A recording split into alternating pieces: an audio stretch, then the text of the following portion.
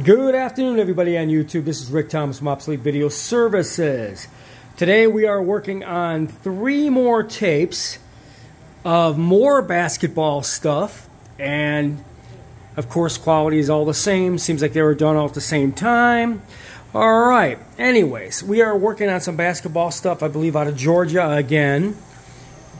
Good quality, good scope, video's playing really well.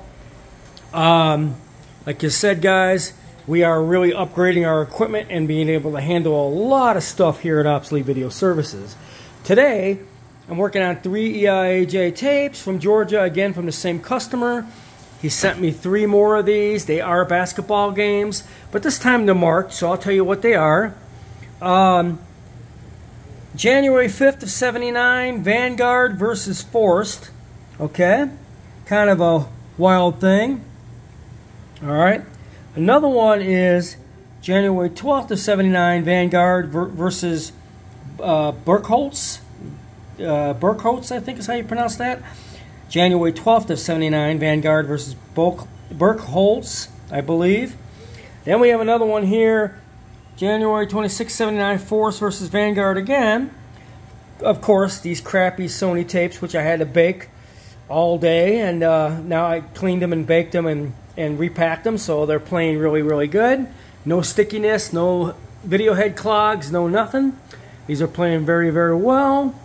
Again, guys, here at Obsolete Video Services, sometimes I get some of the most amazing and some of the hardest stuff in the world to do. These tapes are not easy to do. Sometimes you get some of these Sony ones and they will stick, clog the heads. They're a complete nightmare for tape stock. So you do have to bake and clean your tapes, clean your video heads, your guides. Of course, having a perfectly good working machine also helps as well. And the video on this is really good, dead center, and the audio isn't high on this one at all, so that's good. And of course, when you're working with stuff like this, you want to have professional time-based correction and a scope to check out the signals, and a monitor for viewing purposes so you see where you're at. And if you got a really good setup, a real good studio, you could do a lot of stuff. But you need to always remember, when you're doing production work like this, you got customers that come to you for things that they sent somewhere else, that they either were not happy with the video transfers that they got, or the companies could not do this kind of work. 9 times out of 10, I get people that send me stuff because they want me to redo it. And a lot of times I get people who bring me things that they just can't get done by anybody else because they don't trust them or they know they can't do the work. So here at Obsolete Video Services, we pride ourselves in being able to help customers. They have the impossible and they come to me and they're like, here, solve this problem. And when people bring me things, I'm able to solve it. And it's not hard work for me at all. This is like a walk in the park when you've been doing this for over 30-something years. So I hope you guys enjoyed this video.